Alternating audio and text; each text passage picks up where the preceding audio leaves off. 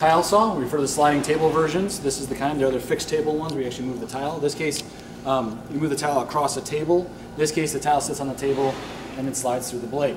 A couple things in particular here that we've done differently and to try and set ourselves apart is if you look at the market and you look at things that are happening, you go out and talk to users, the one thing you'll notice is they've got tarps all over the wall. They got the whole place tarped up and covered and everything related to it to avoid the one thing that makes their life easier actually, which is water.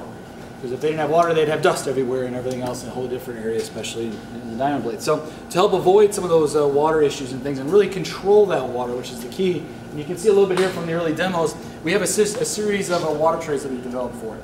And they're not just a little water tray off the back that catches some drip off of things. It actually controls the spray and everything. So the rear actually starts off at the blade point.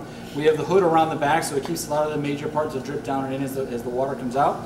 Plus we have the rear tray on here. Then as that kerf is created in the tile and it wants to kick water out the back, especially as you get to the end of the cut, it collects off the back, flows back into the main tub.